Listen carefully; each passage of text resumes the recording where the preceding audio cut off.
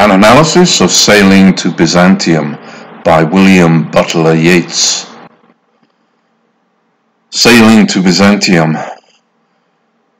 That is no country for old men, the young in one another's arms, birds in the trees, those dying generations at their song, the salmon falls, the mackerel crowded seas, fish, flesh or fowl, commend all summer long, whatever is begotten, born and dies, caught in that sensual music, all neglect, monuments of an aging intellect. An aged man is but a paltry thing, a tattered coat upon a stick, unless soul clap its hands and sing, and louder sing, for every tatter in its mortal dress. Nor is there singing school, but studying, monuments of its own magnificence. And therefore I have sailed the seas and come to the holy city of Byzantium. O sages standing in God's holy fire, as in the gold mosaic of a wall, come from the holy fire, burn in a gyre, and be the singing masters of my soul. Consume my heart away, sick with desire, and fastened to a dying animal. It knows not what it is, and gather me into the artifice of eternity. Once out of nature, I shall never take my bodily form from any natural thing, but such a form as Grecian goldsmiths make, of hammered gold and gold enamelling, to keep a drowsy emperor awake, or set upon a golden bough to sing to lords and ladies of Byzantium of what is past, or passing, or to come. Well, I have to admit that this is one of my favourite poems of the 20th century. It's quite dense with meaning, not necessarily easy, but it was T.S. Eliot that said, great poetry communicates itself as great poetry before one is able to even understand or appreciate the meaning in a deep sense.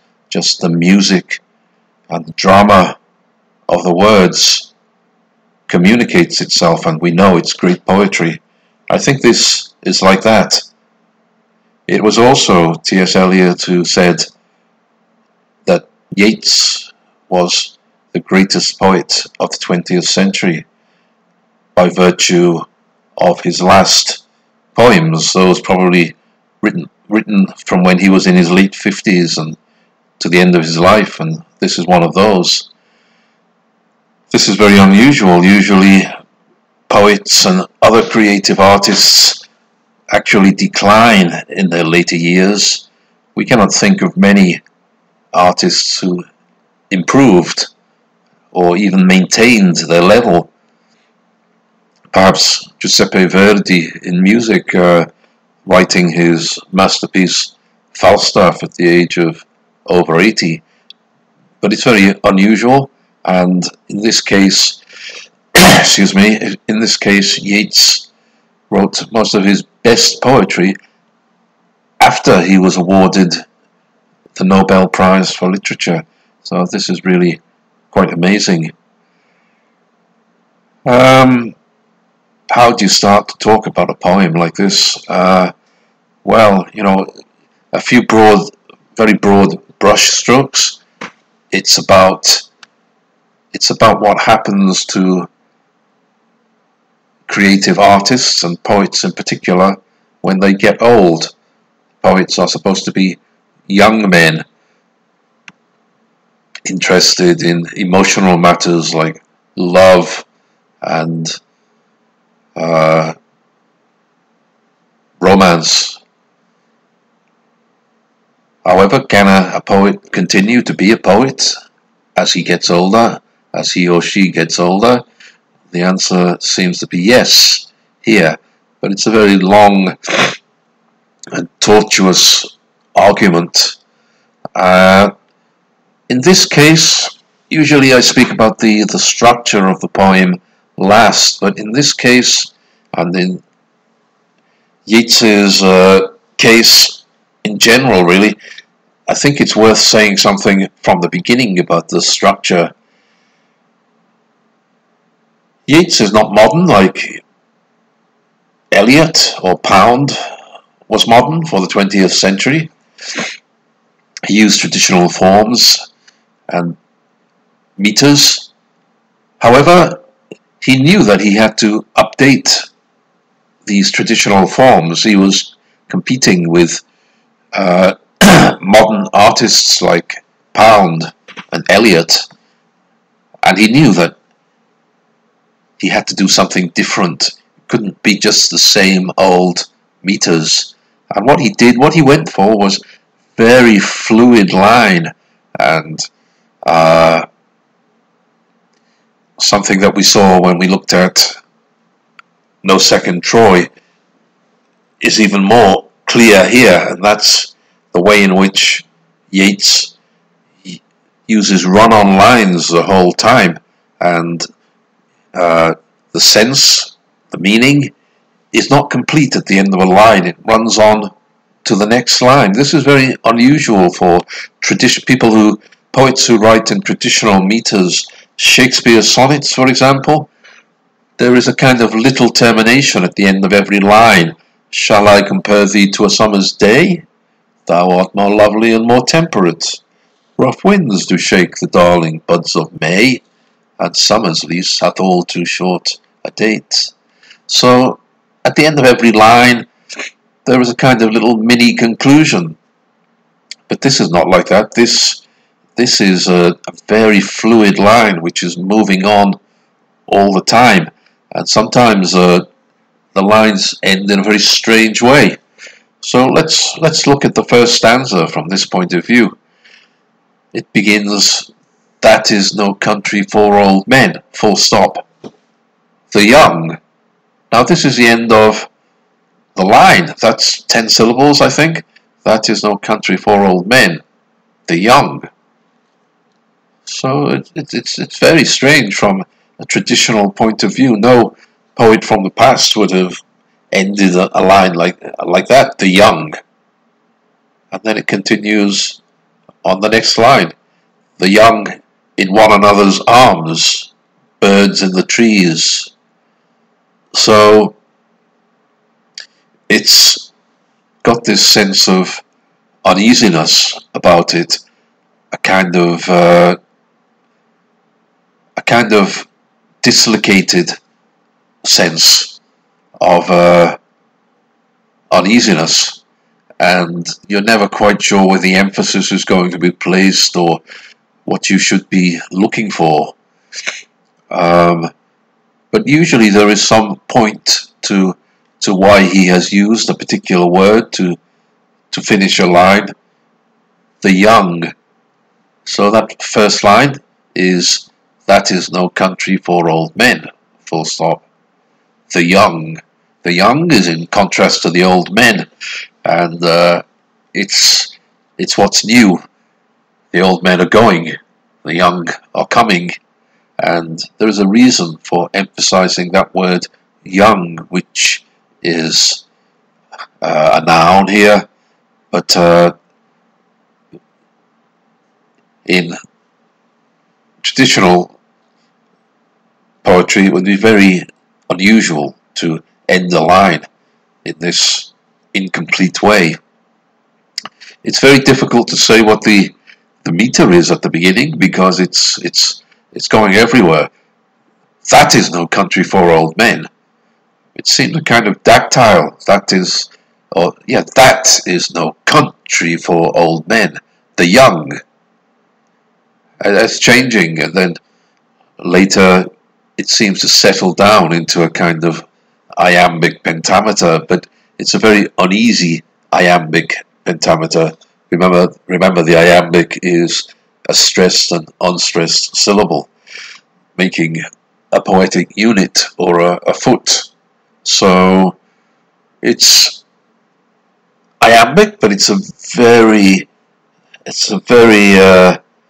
unusual kind of iambic, which is moving between different meters, begins in a kind of dactylic way, That is no country for old men, the young in one another's arms. Birds in the trees, it's dactylic, but then slowly it changes, settles down into a kind of iambic meter, but it's never to be taken for granted, and it's often likely to change. That is no country for old men, the young in one another's arms, birds in the trees, those dying generations at their song. The salmon falls, the mackerel crowded seas, fish, flesh, or fowl, commend all summer long, whatever is begotten, born and dies, caught in that sensual music, all neglect, monuments of an aging intellect. So, talking about meter, fish, flesh, that's a spondy or two stressed syllables together. So the iambic nature of the meter is never to be taken for granted, and it settles down sometimes into an iambic meter, but always ready to dash off in a different direction, making it seem very modern and very hard to categorize and get hold of. How about, so if we're talking about structure, it's a very loose iambic pentameter then. The first stanza only really settles down later towards the end, but in the other stanzas it becomes more clear that it's iambic pentameter. That's to say, the pentameter, 10 syllables of unstressed, stressed feet, 5 feet, and there is 1, 2, 3, 4, 5, 6, 7, 8 lines in each stanza, iambic pentameter, and it's rhyming A, B, C,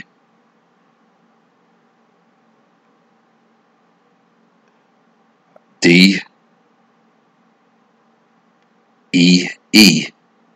So trees dies. No, it's not actually. It's a half rhyme. So I am wrong. It's A, B, A, B, A, B, C, C.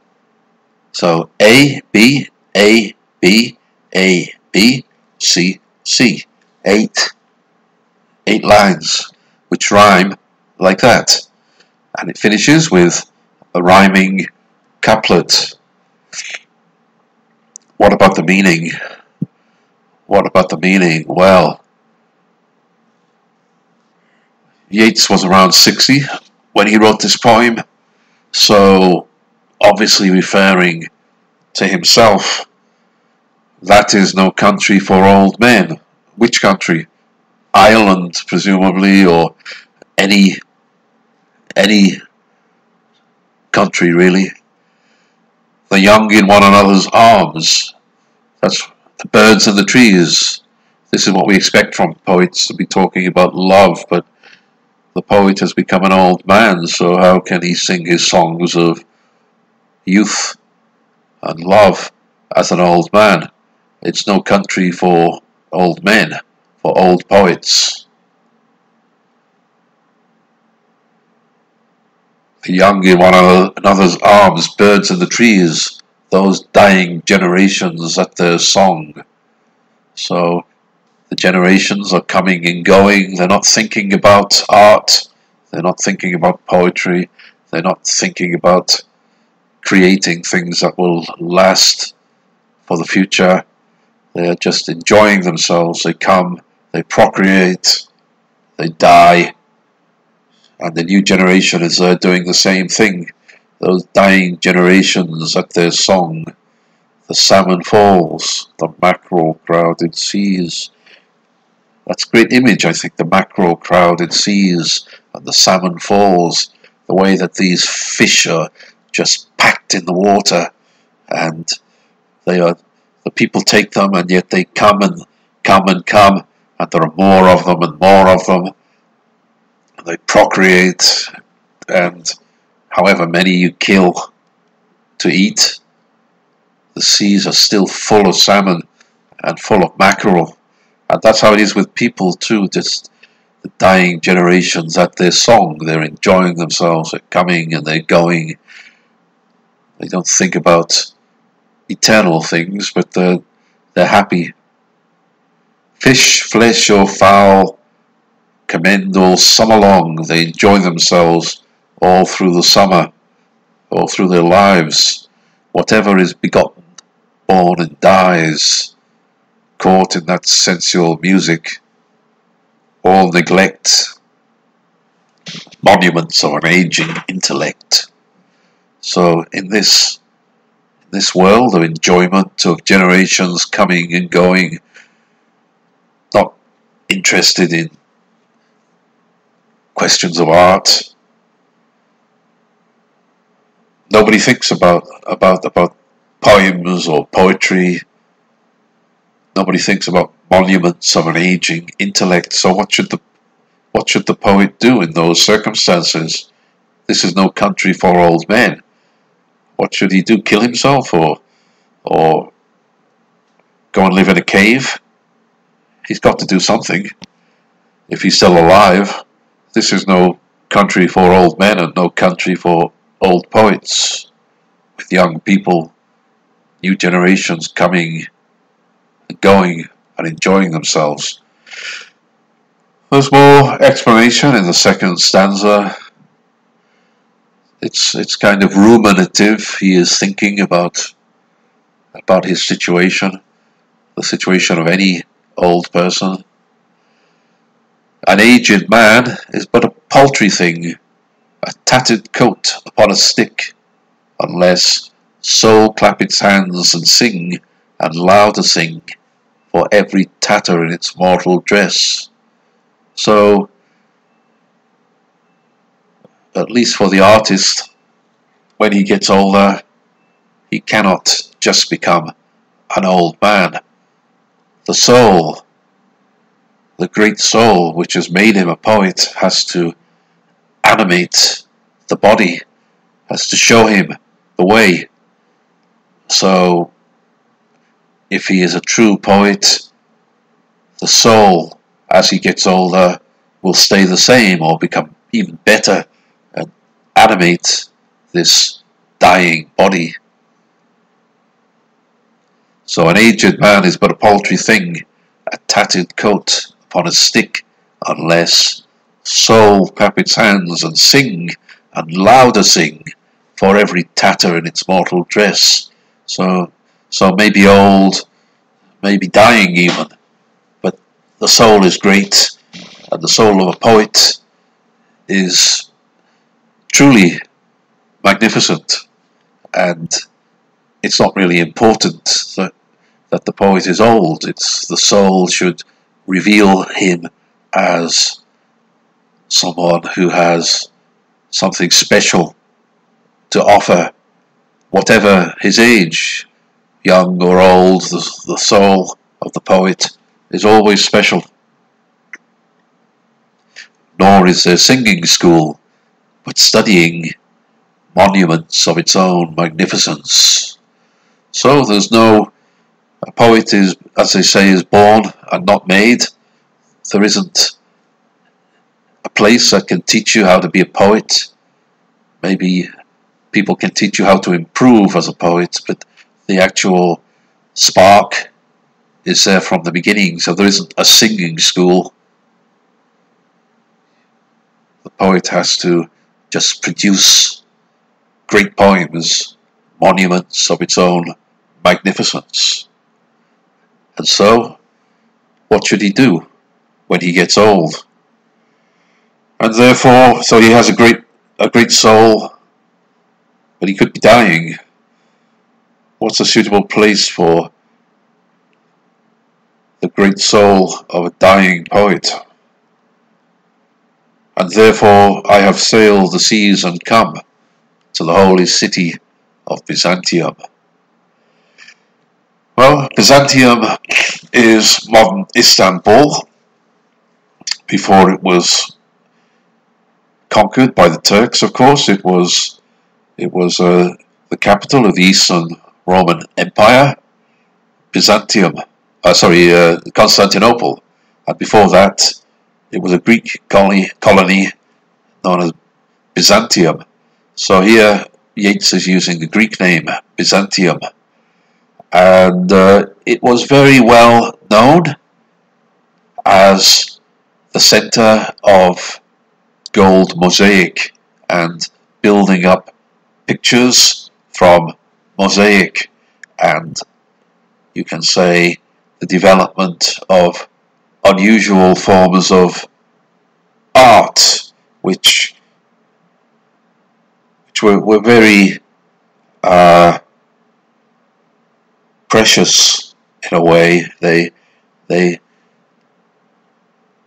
perhaps don't seem to have any point except as art. So it's really the prime example in the Western world, perhaps, of art for art's sake, a place where the artist can go and create the perfect artifact. Anyone who goes to Istanbul now can see the old churches of Constantinople, and these churches in these churches the walls are full of these wonderful mosaics built up of small pieces of mosaic, pictures made from mosaic, and it's a particular kind of art form which is it takes a long time to learn how to do it, and it's very painstaking to build up the pictures from the small pieces of paneling, and you really have to be dedicated to do that. And as an artist, as a poet, Yeats thinks that this would be a wonderful place for an old poet to go and live his last days, in a place where they valued art so much and developed really this idea of art for art's sake, beyond any normal point, beyond what you can find anywhere else. And of course, it's not really Byzantium or Constantinople or Istanbul that the poet is going to. It's a journey in his own mind. He wants to go to a place where they appreciate his art, a place where he can write his poems and people will understand what he's doing and appreciate it. So he thinks that perhaps the best place in his imagination for an old poet to go would be the old city of Byzantium. The next stanza, he begins to think about what will happen to him after his death. Is there survival? And if yes, what way would he like to survive? What way would the poet like to survive? Once out of nature, I shall never take my bodily form from any natural thing, but such a form as Grecian goldsmiths make of hammered gold and gold enamelling, to keep a drowsy emperor awake, or set upon a golden bough to sing to lords and ladies of Byzantium of what is past or passing or to come. So I have actually skipped a verse there because I'm reading it from my computer, and as I was reading it I realized that it was the last verse and not the third one. So it doesn't really matter.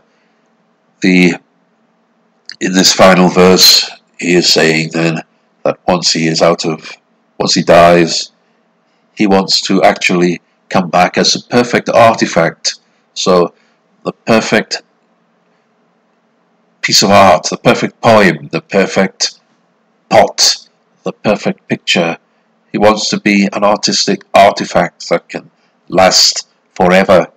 And he thinks that Byzantium is a perfect place to do that, because they were so gifted at these intricate art forms, building up pictures on the walls of churches from mosaic.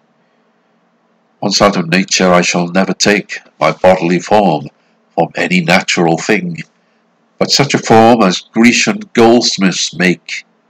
Lots of Greeks working in Byzantium, of hammered gold and gold enameling. So these are this beautiful art in Byzantium inspires the poet too to create his beautiful art, and he knows that in this place his poems will be appreciated for all time. And what will they do?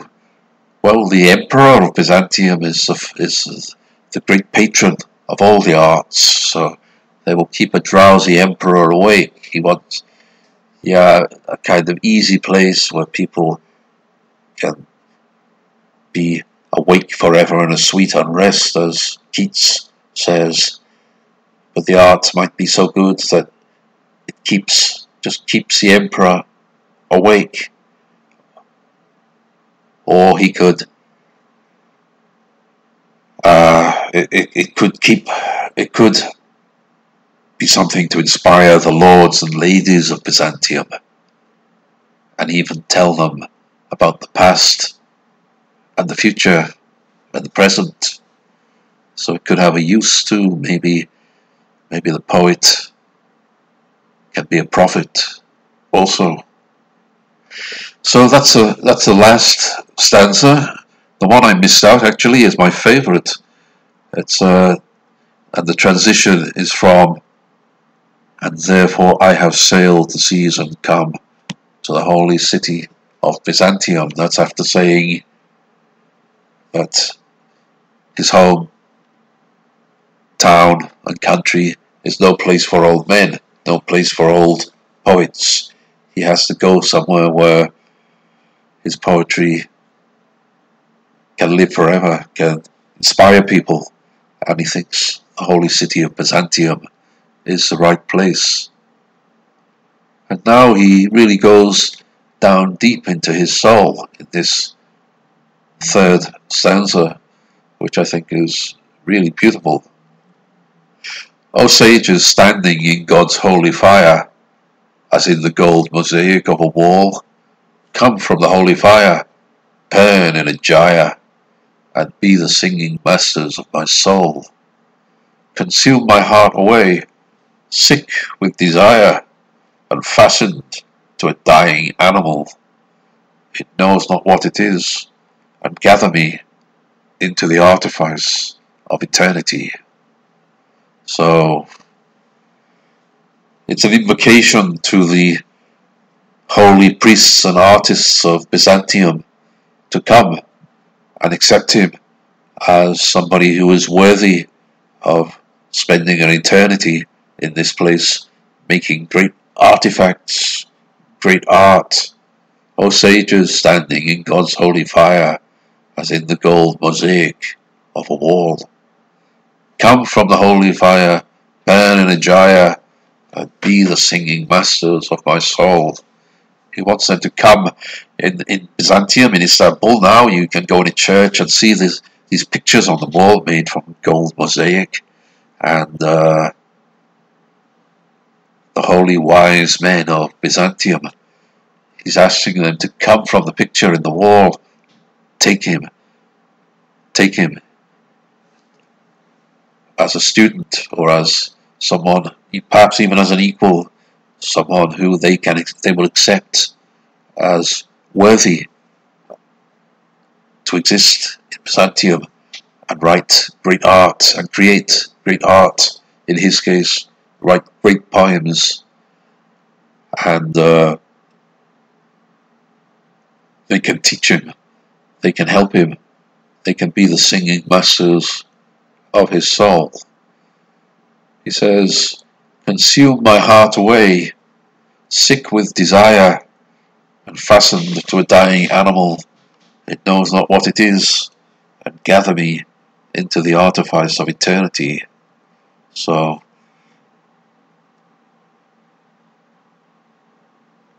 an old man traditionally should not really feel desire, people think, but actually he is old, but he hasn't changed. He's still full of desire, as perhaps you might expect from a poet. We think of poets as young men, full of desire, writing about love. And he's saying that he may be old, but he hasn't changed. He's still sick with desire, even though his body is old and decaying and maybe will soon die. Sick with desire and fastened to a dying animal. It knows not what it is. And gather me into the artifice of eternity. So he wants to find a place finally where he can call home and create his art, create his artifacts, his great artifacts and artifice coming from artificial. It's not natural, it's not trees, it's not nature. Here Yeats is saying that what is created by the artist is for him the greatest thing of all. A poem is created from a poet's mind. It's an artifact. It's not a tree, it's not a great view of nature. A picture is created by the artist. A pot is created by the potter. A beautiful picture on the wall is created by the man who can create such mosaics. And that's what he wants. He wants to be in a place which values the artifact, which values art. All these words are related. Art, artificial, artifacts, artifice, something created by man, something artificial, something that wasn't there through nature. And this is what he values the most. He values his poetry. He values the art of the painter, the art of the man who creates the mosaics in the church. That's why he wants to be in this place, because he thinks his art will be valued and he can create it forevermore for the emperor and the lords and ladies of Byzantium to hear.